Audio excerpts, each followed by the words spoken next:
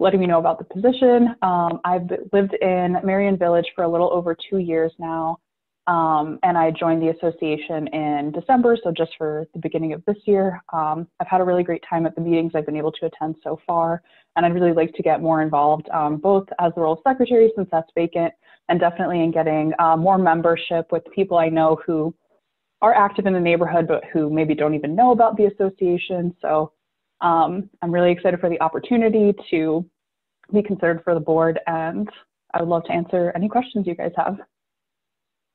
Thank you so much. Does anyone have any questions for Lena?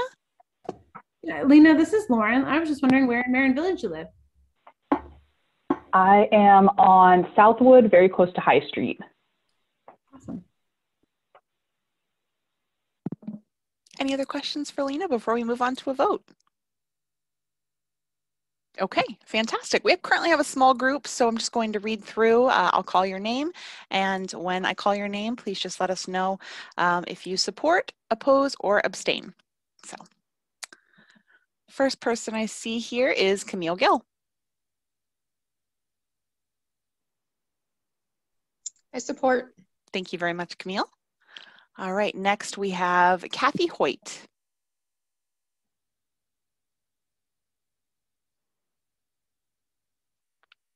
Support. Thank you, Kathy. All right, moving on, Lauren Larrick. Support. Thank you very much. Lena, you're a member as well, so you get to vote. Awesome, I support. Good choice. Okay, moving on, Mark Huckabee. Overwhelmingly support. Thank you for filling this 5-year position that we've been trying to fill. Thank you, Mark. Terry Porter. Support. Thank you. Thanks, Terry. Tom Less. Support, and I'll echo. Thanks, Lena. Vicki Redderer. Support, and I second that. Thank you for volunteering. We really appreciate it. And Kent's here with me too, and I support. Go ahead. Thank you, Kent. All right, great. Okay, looks like that is everybody that is on at present. So wonderful. Thank you very much. That is unanimous. So Lena, officially welcome to the board. Thank you again for volunteering, and we're very excited to have you. So new official secretary. Thanks so much, everyone. All right, we will move on to the next item, the Southside Scholarship. So I'm going to turn the floor over to our Vice President, Lauren, to give an update on the scholarship. Hey everyone. So the applications were due from Southside students on the 30th of April. So we have a couple that have come in that the board or the committee will be reviewing here shortly and deciding what to do next and how to move forward. Fantastic. Thank you so much. Once the committee has reviewed those applications and made a decision, we will certainly announce the winner or winners at one of our monthly meetings. So look forward to that. Okay, moving on, I'm going to give a quick recap of our 2021 spring yard sales. So as you mostly probably all know, we held our yard sale last Saturday from 9 a.m. to 3 p.m. We had about 48 locations registered, which included the 2 stops for the inaugural day of the South Side Market at Wanderlust and Austin and Company. Based on what I heard from folks who came to make donations afterward for Goodwill, it was a very successful day, beautiful weather. We could not have asked for better weather, and folks really, I think, enjoyed the opportunity to get out and see people and you know, have an opportunity to do some treasure hunting. So not sure if anyone here attended the sale or wanted to give any comments about anything cool they saw or the experience they had, but it was a really nice day, and we're hoping that our sale in October will be just as nice. I will also update everyone. So for 2 hours after the yard sale, we held a donation drive in the info center. We partnered with Goodwill. They brought us 15 giant bins a few days before that were about 6 feet tall and maybe 4 feet wide. They brought 15 of those bins and we filled 13 of them. So there were about 25 folks that came to the info center just in that 2-hour period and had tons of things to donate. A lot of those folks had had sales earlier in the day and they were donating any items they had left over. But then we also had folks coming in that just doing some spring cleaning and wanted to get things out of their garage maybe. So really successful. We hope to do that again in the future. It sounds like people really were happy to do that and we're glad that was available. So we'll certainly listen to you guys for feedback. And if that's something you want us to do in the future, we will work to coordinate it. So thanks for coming. Yeah. I had a quick question. Sorry if you already said this. How many people do we have registered for the sale? We had a total of 48 locations. So that was 46 houses and then 2 locations that were at the Southside Market. Perfect. Yeah, it was great. So always great to see that. It's always such a fantastic event, and we get a lot of folks outside of the neighborhood who look forward to that event every year and start reaching out to us asking when it is. So we were really excited to be able to host it again this year. Jess, does someone pick up the signs or do I need to deliver my signs? Do you still have your sign? So we do have a wonderful volunteer who did pick those up the day of the sale. Yeah, it's gone. Oh, it's gone. Great, wonderful. Yes, Michelle Kulowitz, if any of you know Michelle, she is phenomenal. She delivered all of the signs to houses and to like those common areas that you might see high traffic. And then she picked them up the same day of the sale. She's fantastic. So we really appreciate her help. Yeah, great. They were nice signs. Yeah, they're great signs. We had to get a few more this year because our yard sale's been very popular, but that's always a good thing. So that's what some of those non-members pay, a $5 fee to be registered on the map. And so that's what some of those costs help to support, are things like those signs that we can reuse. So yep, very, very great. Did the event go well for you, Vicki? It sounds like you guys had a sale. Oh, yeah, we did. I have a niece that's a first grade teacher in Appalachia, and I always give her all my money from the yard sales. Nice. So, and they buy art supplies for the kids. So that's awesome. Okay, well, great. Thank you for participating. Yes, love it. All right. I have the garden tour listed here. Allison Wilford is chairing that for us this year. It will be primarily virtual. And then, of course, the front yards, again, similar to last year, actually identical to last year. Allison isn't here with us now, so I won't go too far into an update since I'm not the best person to give that. But the applications are open. So if you're interested in being on the garden tour this year, you can elect what type of participation you'd like to have, whether you'd want to just have a video done of your yard, just have front yard the week of the sale, the week of the garden tour, or both. So you really get the opportunity to kind of pick and choose what works best for your garden and your situation. And if you didn't get an opportunity to look at the videos last year, Allison filmed and produced those, and they were beautiful. So check those out on our YouTube channel, and it might be some incentive if you'd like to have your own garden featured this year. You can head over to merionvillage.org and fill out an application to be included on the tour. Okay.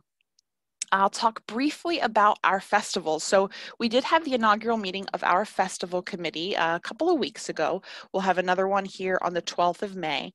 So far, the committee's just come together to see who's going to volunteer this year, get an idea of who will fill which role. We're still discussing what the festival will look like, whether we will have a day of event in September as we have in the past, or whether we'll be doing smaller events throughout the entire summer. Obviously, we're not exactly sure where things will be with COVID in September. While we would like everything to be, much better circumstance, it's still a little up in the air. There are still extra requirements that the city and the state Department of Health have put out for events. As you may know, the Arts Festival has been canceled. ComFest is exclusively virtual this year. So our committee is working together to figure out what our festival is going to look like, and hopefully we'll have some updates for you soon on that front. Okay, moving on. We will touch on committee updates. Beautification, Christian is not here with us tonight. I don't believe anyone here tonight is part of the beautification committee, so we will pass over that unless someone joins us from that committee. Let's see here. Lauren, is Mike with you? Anything from social that he would like us to know? I know the coffee event was held just last month, right? Yes, we had a coffee event. I forget the day, a couple weeks. It was a Saturday or Saturday. Yeah, Saturday a couple weeks ago. we had a good turnout. There's probably about 10 plus people. And there is currently nothing in the works yet. But again, if anybody has any good ideas that are, still still trying to be a little COVID friendly, but maybe starting to crawl out there with, if we can kind of have like the coffee idea was great. So trying to kind of do some things where we can get together, but outdoors would still be preferable. If anybody has any ideas, let us know. Awesome. Thank you so much. And thanks, Mike, for organizing that. Really cool to have an opportunity to get out and about. So yes, like Lauren said, if you've got ideas, send them our way. Let's see here. No updates really from the zoning committee tonight. There were some questions that came up with demolitions and how the city handles those and what our level of participation is. So we did just update the zoning guide that is on our website that talks about how our zoning committee handles different applications and then what that means for the membership. If you'd like to check it out, it's at merionvillage.org on our zoning committee page, outlines how everything is handled. And then of course, if you have any questions, please don't hesitate to ask. We'll also get you connected with Lauren and make sure that you have all your answers. Okay. I'll go on to the block watch. So if you were here last week or last month at our meeting, we had some discussions about the Connect to Protect block watch, what that means now that the block watch is separate from the association and has been for some time. We had talked about the association potentially sending a letter to the block watch to request that updates be provided directly to us at our meetings. I actually had an opportunity to speak with Dee. Dee is the current I think she's considered, not the president's the wrong word, but she's the coordinator for the overall block watch for all 4 of those neighborhoods. And so I let Dee know what kind of information people were looking for, a representative maybe that could come to our meetings each month and give those updates, or if a representative wouldn't be available, that perhaps she could send the updates to me and I could provide them at the meeting. So Vicki is also from the Block Watch, and I'm going to turn the floor over to you, Vicki, in just a second here, but I am going to upload to chat. Dee sent a couple of documents to me to share with everyone. One is a document that kind of covers the structure of the Connect to Protect Block Watch, how it's laid out, how people get involved, what everyone does as part of that block watch. And then the second document she sent to me is a summary of the activities that the block watch has undertaken since last April. So for the last, I guess, about 13, close to 14 months. So she wanted to share that with folks so people knew what the block watch has been doing, even though they haven't been able to meet during the pandemic. So that's the information that we have so far. And Vicki, I'll let you kind of share when you may be giving updates or what that might look like, and take it away.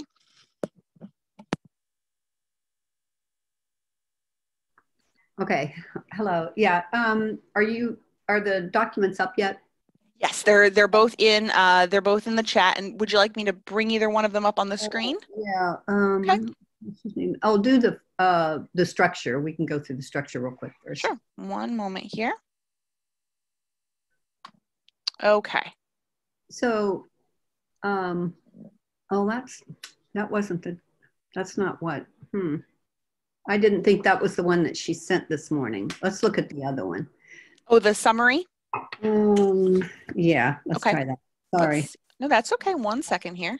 Yeah, she sent me both of those at the same time. So let me get that pulled up as well. She might have sent an update because she had it more summary, but go ahead. See if you can get that in. Sorry. No problem. Okay, here's the summary she provided. Okay, we'll just start with that one. I really kind of wanted to focus on what we have kind of in process now. In the summer, basically, a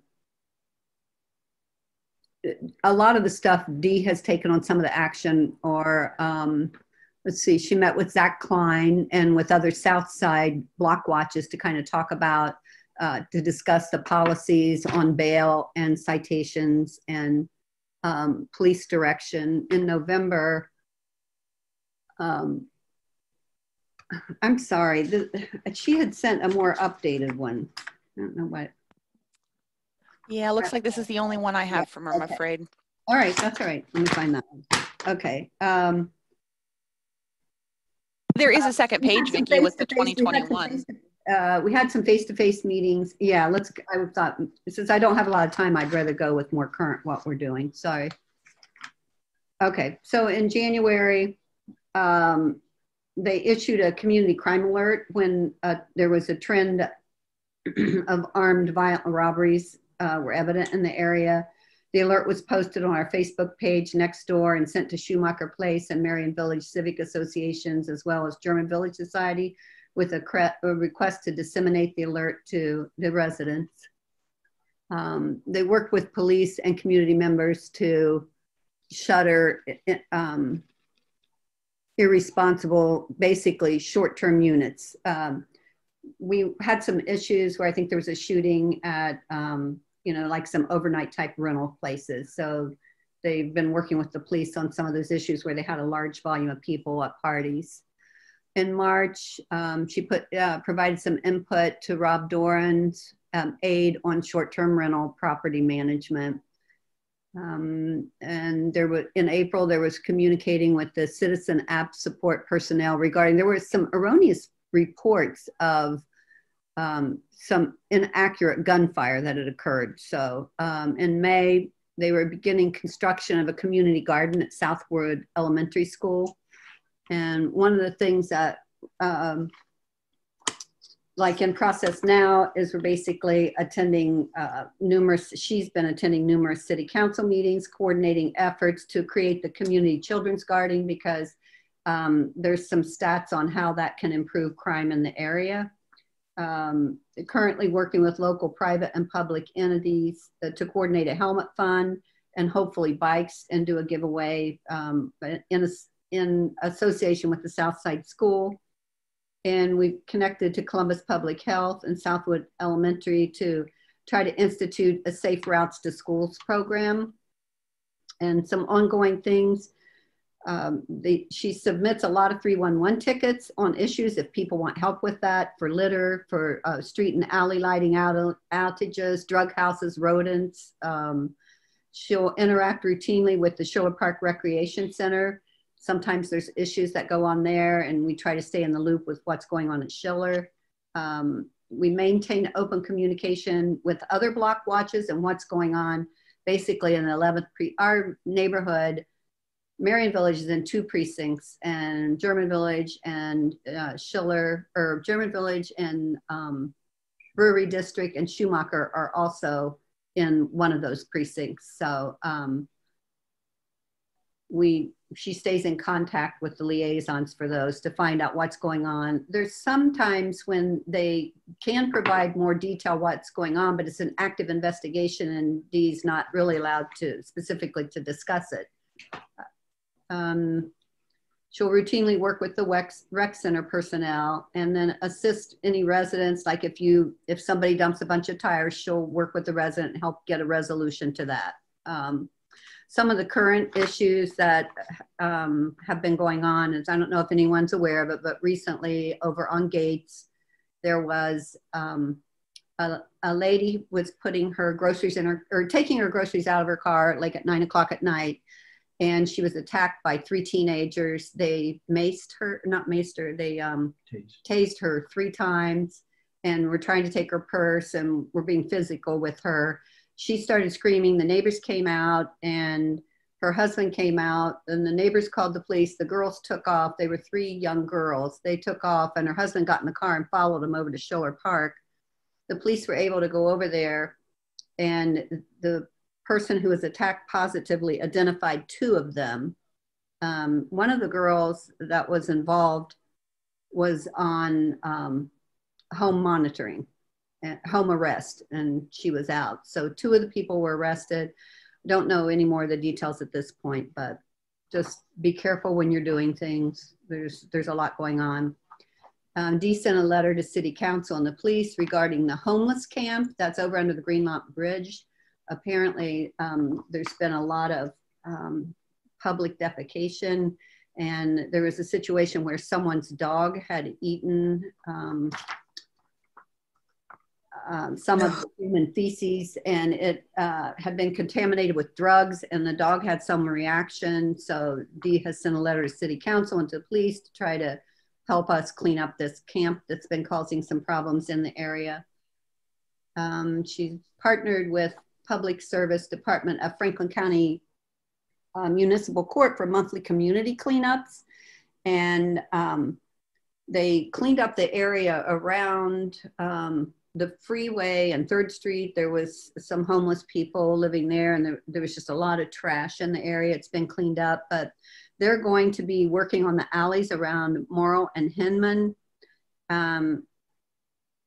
And also, if they have extra time, Schiller Park. They're going to come once a month. So if you have places where you notice there's a lot of trash, if you email connect2protect-blockwatch@gmail.com, Dee can ask them to go to those areas. She's kind of working closely with them. So the next date that they're out to clean up is May 22nd. And then in June, it's June 26th, July 24th, August 28th, and September 25th. So if you have ideas for that, where it would be helpful to have them clean up, just email connect2protect-blockwatch. If you notice something in your area that you need help with or you're having problems with, you can email connect2protect-blockwatch, and Dee can work directly with the police on some of those issues if there's something ongoing, or other people in the city. There's other people she does work with in the city when there's issue where there might be a drug house, or, you know, to notify people to try to help get resolutions. Some of the things that are causing problems in our area. Let's see, I had a couple other notes. Kind of the way the Block Watch works is Dee is the coordinator, and then we have liaisons for each of the areas. And then there's captains. One of the things we tried to focus on right before COVID hit is we wanted to try to get a captain on each block. And the captain on the block was going to be, like, if something happened on your block, you would reach out. On my particular block, I've reached out to all the residents. I'm trying to get everybody's phone number and text and email. And then when I'm aware of something that happens, I notify people in the area so that they're more aware of what could happen. And in the same instance, if something were to happen to them, they could notify me. The other thing that you're able to do with that is if somebody leaves their garage door open or has a package sitting out there they may not be aware, you can kind of alert people to help things that can eliminate some of the crime ahead of it happening. And it can kind of go back and forth between the neighbors who are in the captain's area. So Kathy Hoyt's on the call. Kathy and I had just gone around and started to try to recruit some people to be captains. Then we would hope the process would go from the captain. The captains would notify the coordinator would notify all the captains, and then the captains and hints would notify everybody in their neighborhood to try to really keep open communication so people know what's going on and can help reduce some of the crime in their neighborhood and be more aware of what's happening. There's in the 4 neighborhoods, there's 6,000 households. So a lot of the crime that occurs in precinct 13 also occurs in precinct 11. So it's a lot of the same people that are committing a lot of issues all across our neighborhoods. There's actually over 10,000 population. So by combining these neighborhoods, we feel like we could have more input if we go to the city or police when we can get more people involved in the Block Watch. So questions? Looks like Mark has a question, so I'm going to call on Mark. And then also, I did put that email address for the Block Watch into chat if anybody just wants to grab it, so that you've got it if you want to reach out to Dee. But Mark, go ahead. Thank you. Thank you. Thank you, Vicki. That was a good update, and it sounds like there's some good work being done.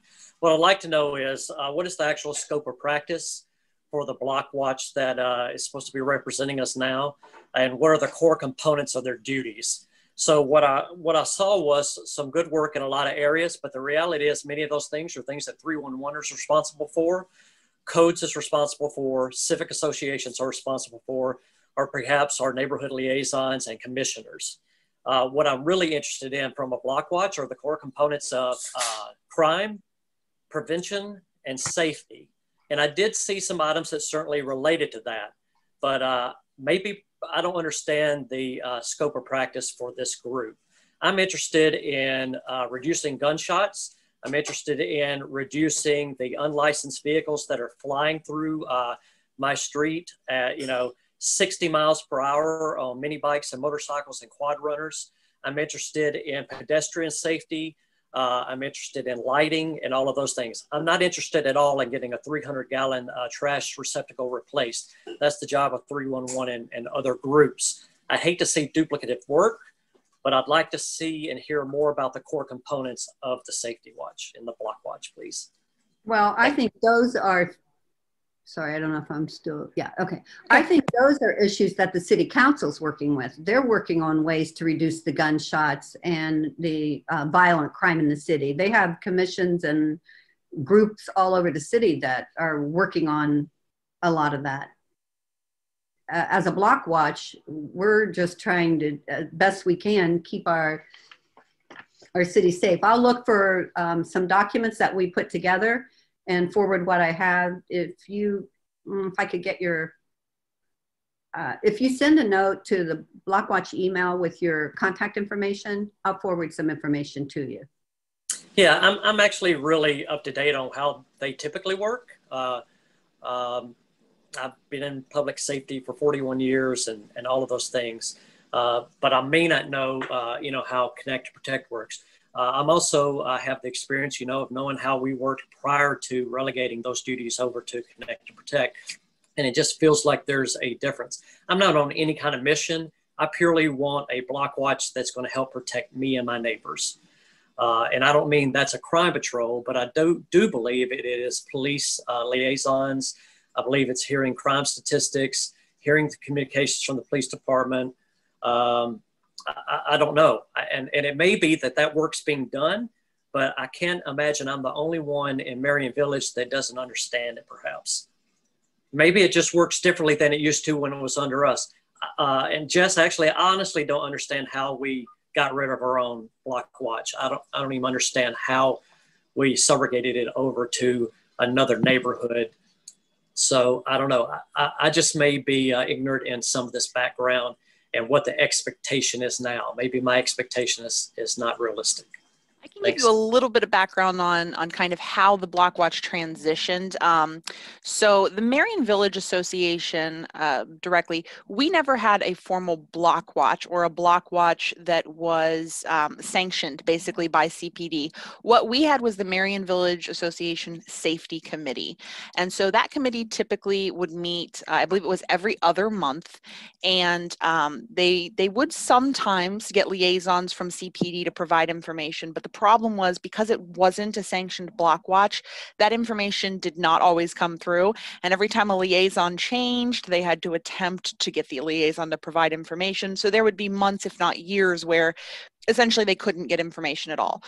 So we had two residents, one in the 11th district and one in the 13th district here in Merion Village, who there was a bit of a crime uptick and they really felt interested in starting an official block watch through the city. So in order to do that, they wanted to kind of look at converting what we had as a safety committee to a formal block watch. So that was several years ago. The association took a vote on that and agreed that, yes, that would make the most sense. So that became an official block watch through the city. While it was still technically part of Merion Village and part of the Merion Village Association, it was also, in a way, a separate organization. One of those neighbors who got it started moved away, so he was no longer involved. And the other neighbor, Mary Cannon, who got things started, she continued to carry the block watch and keep everything organized for I think about 3 years. When she was ready to step away, that's when Dee stepped in. And then Dee worked with the city to kind of expand the program and worked independently on combining that program with the other 3 neighborhoods. So at that point, that was not something that the Merion Village Association had any kind of ownership of because it was sanctioned through the city. But we remained part of that as a neighborhood. Vicki mentioned that the block watch serves about 6,000 residences. I think that was what you said, Vicki. Over 6,000 households, but over 10,000 exactly. residents in those households. And I think about 3,200 of those are actually in Merion Village alone. So we are pretty huge. But the block watch, while there was at a time for about 3.5 years a block watch that served just Merion Village, it was still separate from the association. So yep. that's just kind of some of the background on how that transitioned. Yep. I remember a lot of that, and I attended pretty much all of those safety meetings. Did you? And I remember the transition. Somewhere I lost a connection when it actually transitioned to connect because we had stopped having the meetings. I guess what I'm saying is when we're 50% of a 6,000 household block, and I've not once heard anything from the group who's supposed to be representing us, I've got a problem with that. You know, when I attended those meetings, yeah, there were meetings where some were skimpier than others, but honestly, we had a decent group at many of those for a long time. I don't know. I don't know what the solution is. It's not going to be one of us joining the block watch, right? So even if we had the liaison to connect, I don't know that I'm still going to see or hear anything about anybody helping protect Merion Village. I know as long as we're in Connect, we're all in it together. But the reality is I'm not interested in Livingston Avenue. I'm interested in Merion Village, where my home is, and my neighbors. I just want interaction, and I want engagement, and I want data, and I want stats, and I want to know the plan. That's what we used to have with our safety committee, and I've not heard of any of that, not one speck of it since it left us. And again, I could have missed stuff, I could have done, but I think I do attempt to be fairly engaged, and I just don't see anything, nothing. So that's the reason I'm bringing it up. And the higher the perception of crime increases, the more we hear our ring apps screaming, was that gunshots? Was that gunshots? Well, maybe, probably not, but maybe. You know, we need to better understand that. I don't want me and my neighbor standing in our intersection anymore talking about the gunshots that were fired at Bruck and Moeller. I'm tired of it. And I don't know anybody that's helping us. And I'm ready for somebody to help us. And we must help them help us. But right now, I see no means to do that. That's my problem. Beth Fairman-Kinney is on the line. Beth works with the city. Beth has a bit more information kind of about behind the scenes, how the Block Watch works with her and the city. So Beth, if you want to just take a few moments and maybe fill us in on that. Yeah. Hi, everybody. Thanks so much. So as your neighborhood liaison, I have been working with Connect to Protect Block Watch, and they've been involved with the Comprehensive Neighborhood Safety Strategy, which is out of our Department of Neighborhoods. And so I know that members of that group have been involved with those meetings. We meet quarterly, and if you are interested, if anybody here is interested in being a part of that next quarterly meeting, send Jess. I could put my email in the chat, or you can also contact Jess. And so that's been a quarterly meeting. Also through our Department of Neighborhoods, you know, we've been doing that for a few. There's a little bit of everything. I work very closely with our CLOs, and Merion Village has always been unique because you have 11 and 13. And I know with 13, we have had a lot of change. Right now we have Officer Peck, who is our current CLO. And one of the things that I know from personal experience when Connect to Protect was kind of formed, you know, it was a little bit easier. I remember when Merion Village had the Block Watch within the Merion Village Civic meeting, and it was, you didn't have a CLO be able to attend all the time because that CLO in 13 goes all the way to the city limits. So there's just so many meetings. So I know that, I believe from what's been shared with me, when we used to do in-person meetings, it's a little different now, there was a little bit more availability to that CLO. Now, those CLOs are still working in the neighborhoods, both with 11 and 13. And when it comes going into the summer, one thing, and Vicki, I don't want to steal your thunder, if you were going to share, we are doing Safe Streets again, and that was just launched. And I do have an email, I think it's Safe Southeast, I'll find that.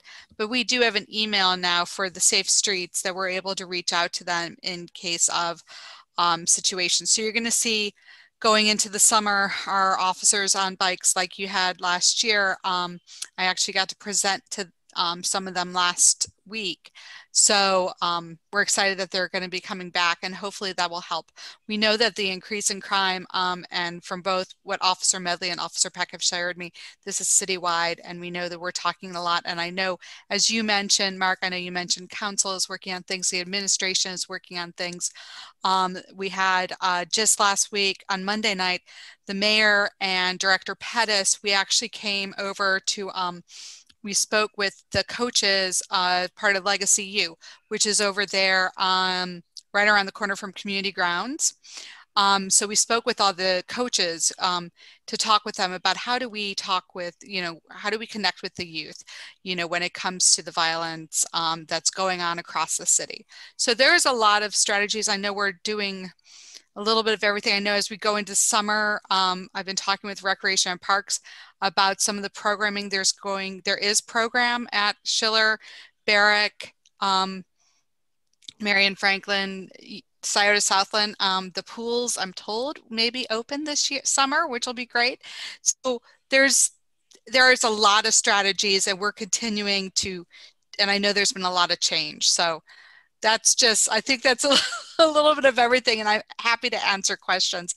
But I know with working with Connect to Protect, they've been very active. I know right now with COVID, it's been not as easy to get together, but they have been active working with our neighborhood safety strategy.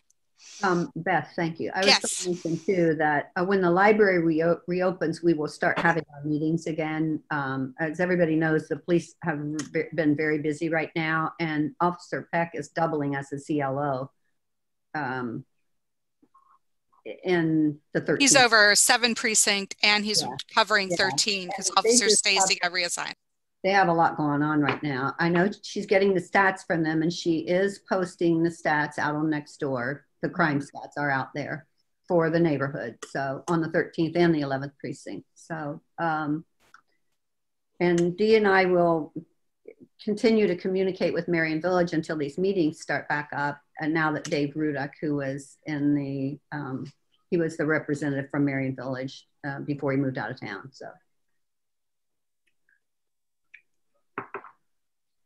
Thank you, Vicki. Thank you, Beth. That's a lot of great information. And Vicki, I know that Dee mentioned to me that she will try to prepare summaries for us with local updates about Merion Village every couple of months that I can present if you aren't available to present in a time. So we definitely appreciate that as well. I think to Mark's point, and Mark kind of in response, I think part of what Vicki talked about earlier with the idea and the hope of having the coordinators and the block captains, that if the block watch is able to expand participation and start getting those folks, that could help to fill that kind of need and desire that you mentioned about those local communications, is that those block captains and coordinators really could connect about a specific area rather than maybe all of the information if you're kind of looking for something specific. But I will say, if you do email Dee, about a specific issue, she'll get back with you quickly. There was a gentleman over on Moeller and 8th who, I'm not sure why, decided to paint his own crosswalks across the street.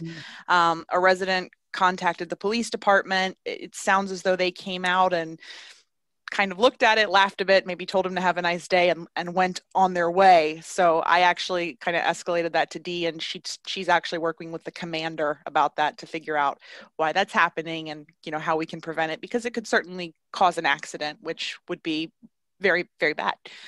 So she's very responsive if you do email her directly about a problem. But Vicki, if there are campaigns that come up where the Block Watch is specifically trying to, get more people involved to be those captains, let us know, and we're happy to promote and share that. That is great. Yeah. If anyone would want to volunteer to be a captain, I'd be happy to meet with them and kind of talk over the role. And we have forms to create, because we have a form that people can complete with their information. And then if ever they weren't home and something happened at their house and there was a fire, it would have a point of contact. The police would have some way to get in touch with somebody. And then as my own captain on my area, I'm making up a list for all my neighbors to have, you know, just to kind of alert each other if something's going on. But and also, I know things are really crazy with COVID, with our Black Watch meetings, as Vicki mentioned at the library, but everybody was welcome to come. We sometimes, you know, the Black Watch, we would only have 5 or 6 people in those meetings. You know, anybody who's interested could come and voice their concerns, because we do have the police liaison there. So, you know, I don't know if the message isn't getting out that there's Black Watch meetings, but I know it's on the website. Well, we're not having them during COVID, Kathy, because right, the library isn't allowing us in there right now. And it has to be at a place that has the type of access that the library has. So. And I'll just speak for us. When we hold in-person meetings as the association, our participation levels, unless there's something big happening, are typically lower. So that's a challenge, as well as getting people to be able to physically go to a meeting, especially if they have other meetings in the community. When we had the Block Watch as just Merion Village, that's part of why we had combined our safety meetings and the Block Watches, because you could sometimes get people to come out for a back-to-back, but getting them to go to multiples was hard. So I think that's probably a challenge too, is in-person meetings are difficult since folks get home from work late, or maybe they have kids at home, and maybe they just don't want to be out after dark. So those virtual connections as well, I think, will be really helpful for folks to be able to look at updates online, whether it's Nextdoor or Facebook, communicate via email, and then certainly if there's a network, if you start to get more captains and coordinators, I think that'll be helpful too. I think when we had our combined meetings, it was hard to cover everything in both meetings. It was a long meeting. It was a long meeting. It seemed like we never got finished with the Block Watch stuff sometimes, because it was always the last one. But and I think when we had the Block Watch first, it was only about 30 minutes for the Block Watch, and then we stepped in with our meetings. So it was a long meeting. I mean, participation was sometimes a little better, but again, it is very difficult to get folks to be able to consistently come out to meetings in person.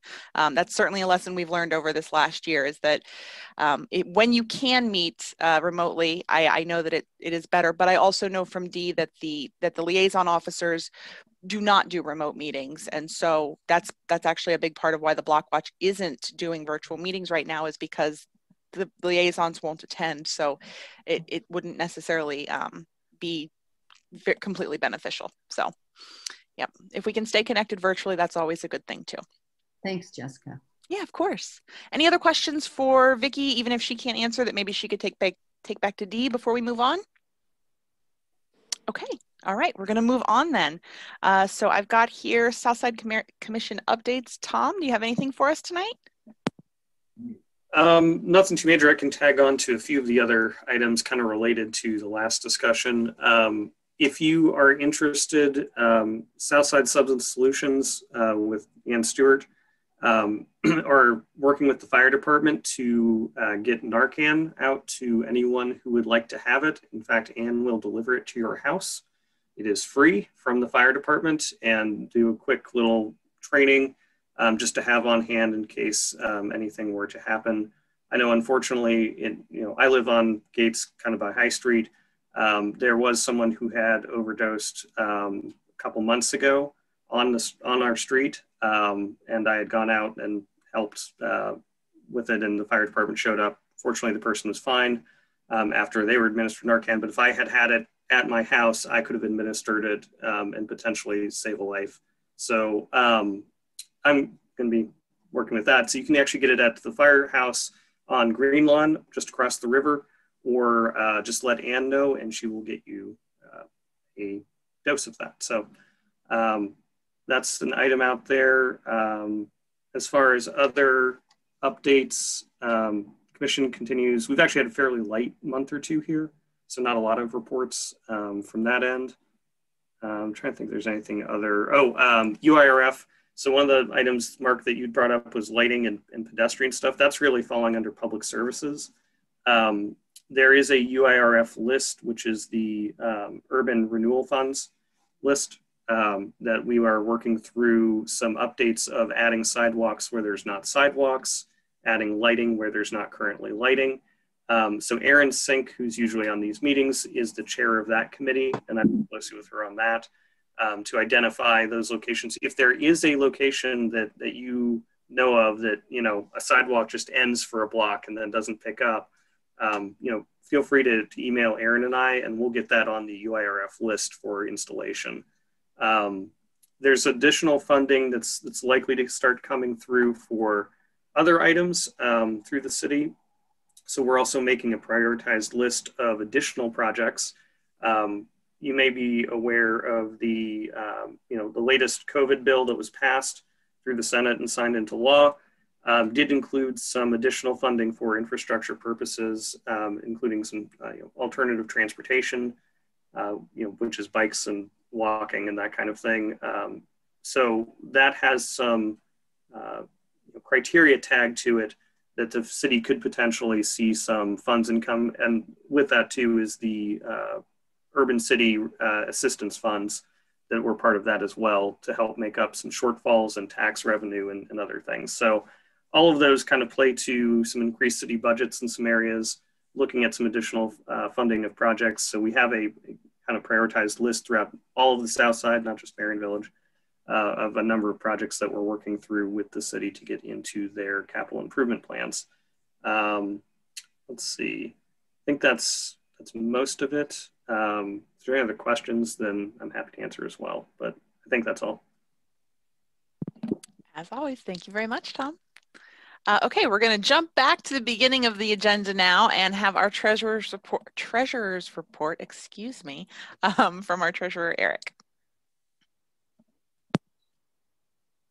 Hey, thanks, Jess. Sorry, everybody, for being held minutes late. So if we start off on the balance sheet, Jess, do you have the, yeah, perfect, okay. So on the balance sheet, we have around $750 in checking, a little over $20,000 in savings, and then petty cash remains unchanged. I will call your attention down in the funds and the grants. We did create an education fund.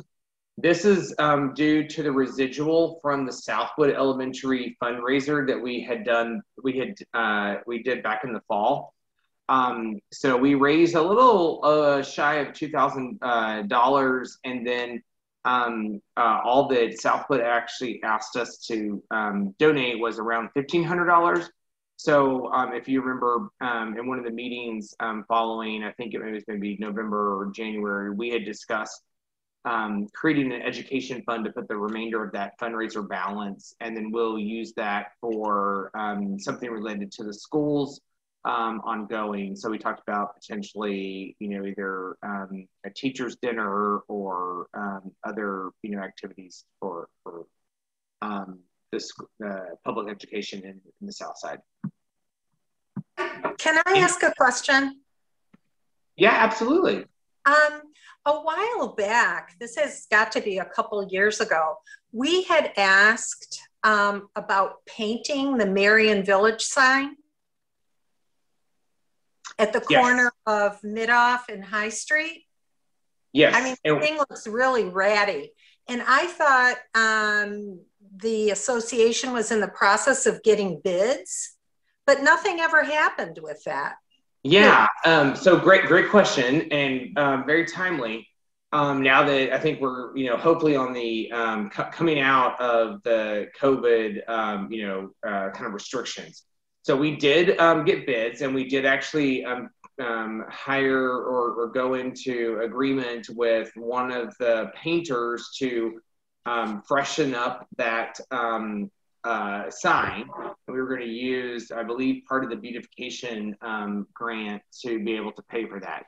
That was right before COVID hit. And so before we could schedule that painting, all the lockdown happened back this time. Actually, it was about this time last year.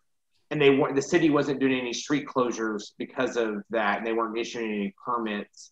Would have to actually close the street down to be able to get the equipment underneath the sign to be able to paint it. Eric, sorry, this is Lauren Larrick. Hey, Lauren, go ahead. Feel free to jump in. the person who was our painter actually kind of backed out, and I'd kind of followed up with him, you know, when things were maybe starting to look better, and never heard back from him. So I think he was kind of scared with COVID, and then really just kind of backed out altogether. So now, you know, when we do pursue that again, we're going to have to start from the beginning with quotes. And it is something that we're looking at. If anyone in the beautification committee is interested in helping with that, that would be much appreciated. Yeah, so hopefully, to your point, Kathy, we're able to get that going again. But it's definitely in the works. I mean, okay, great. I just didn't want it to be forgotten. No, we will definitely not forget that. We're pretty eager to get it painted as well so that we can have a nice refreshed photo for our website too. But the timing was just, Lauren had to work pretty hard to get people to give us quotes in the beginning. And then when we were finally ready to pull the trigger, COVID told us no. So yeah, stopped everything. It's been a challenge. One of the many COVID casualties. Yes. All right, any other questions on the balance sheet? Okay, so moving on to the income statement. Jess has got that pulled up as well. So you can see that we still continue to have some kind of a trickling of the residential memberships. Again, no business memberships, and we've decided to pause that campaign again this year due to COVID.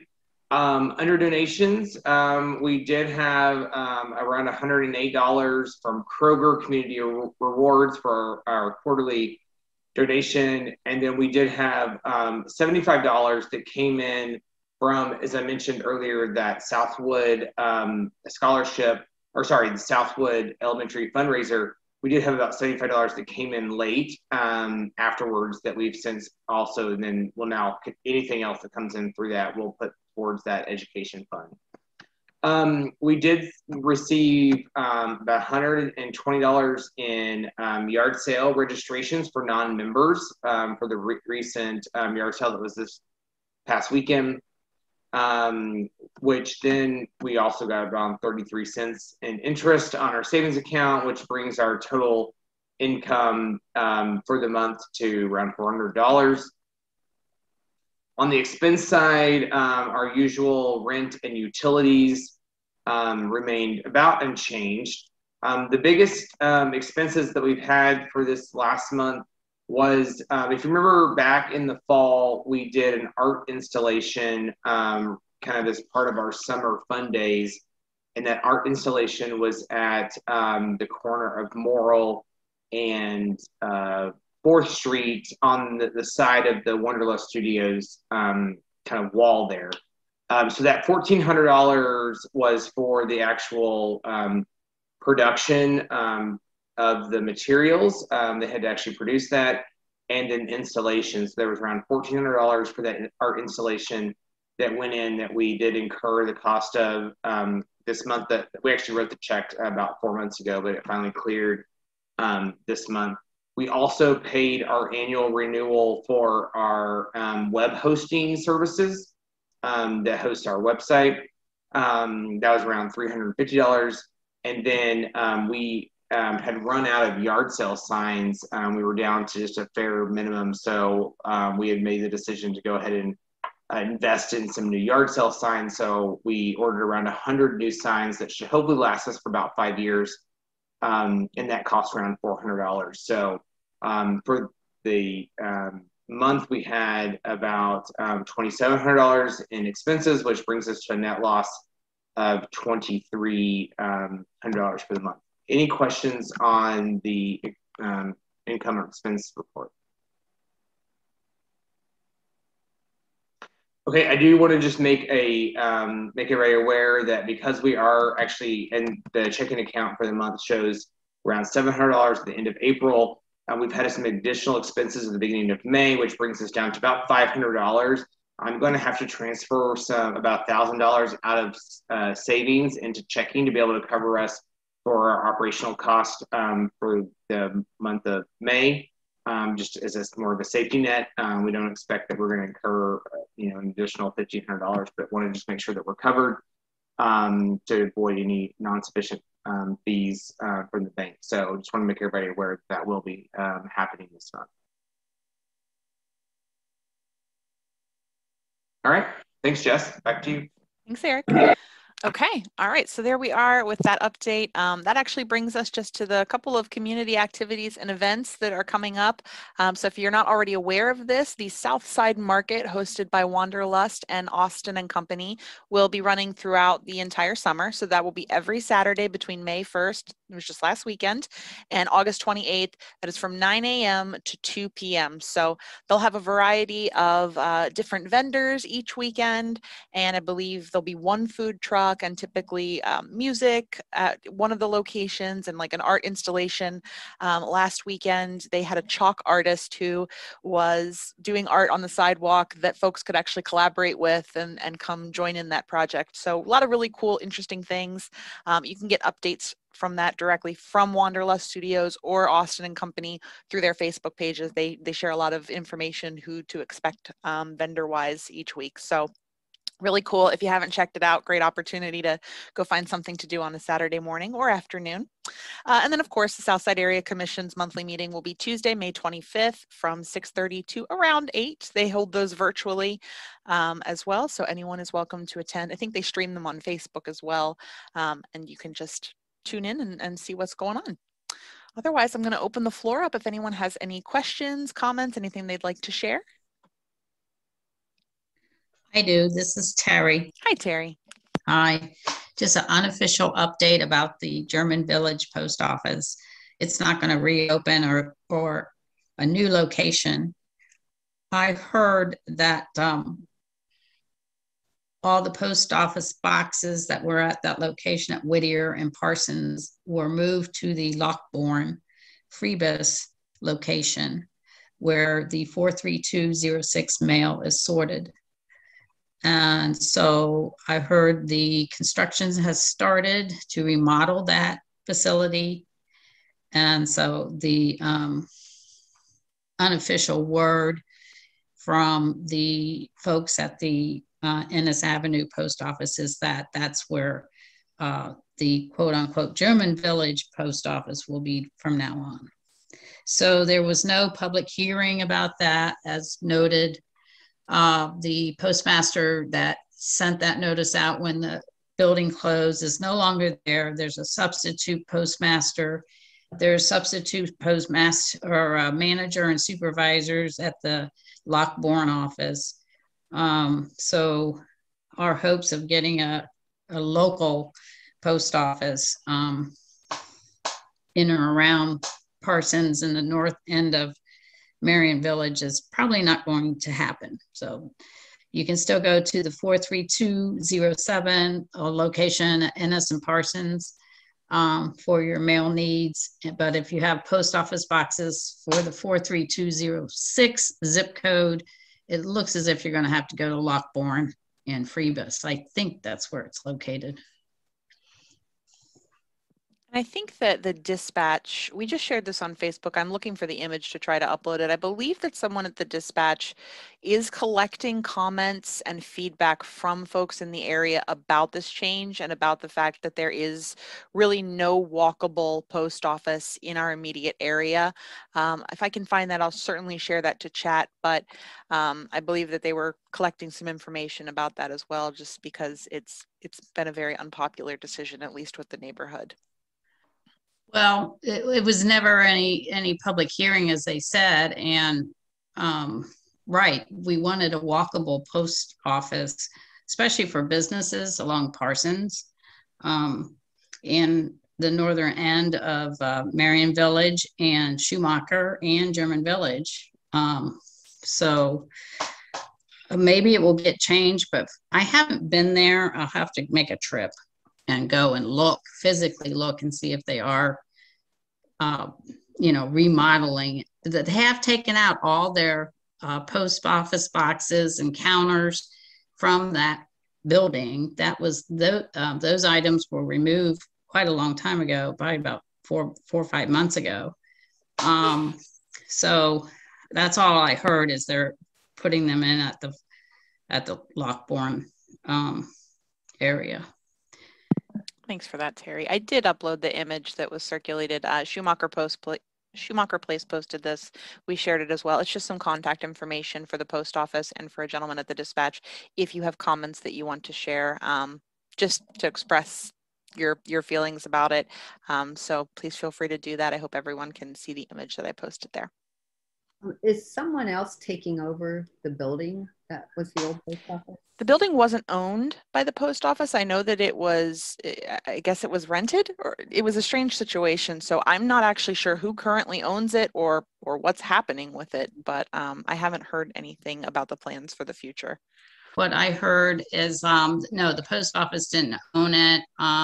And they were responsible for the maintenance, the interior maintenance of it. So when the ceiling collapsed, they were supposed to fix it, but they didn't. And it was, I heard it was going to be like $150,000 to do that. And they just didn't, refuse to do it. And I don't know what they're going to settle with. But I heard the post office does not own that property. Given how the Church for All People have taken over quite a lot of the space on Whittier and Parsons, it wouldn't surprise me if they buy the property or lease it from the current owner. They do use the parking lot. So the owner is letting them use the parking lot. I'm sure they're charging, but they are using it because they closed it even while the post office was open, because the post office wouldn't pay the rental on the parking lot. So we had to park at the gas station across the street if you drove, or on the street. So we'll see what happens, but thank you for that information, and I'll send my comments in. Disappointing result, but thanks for everyone for your feedback in the process, and maybe someday we'll get a post office back. We can keep our fingers crossed. Anyone else have anything that they'd like to share with the group before we adjourn tonight? Okay, I don't see any hands raised. So just a reminder to stay safe, everyone. We hope to see you next month at our June meeting. And yeah, we'll see y'all then. Everybody have a wonderful evening. Thank you so much. Thanks, Jess.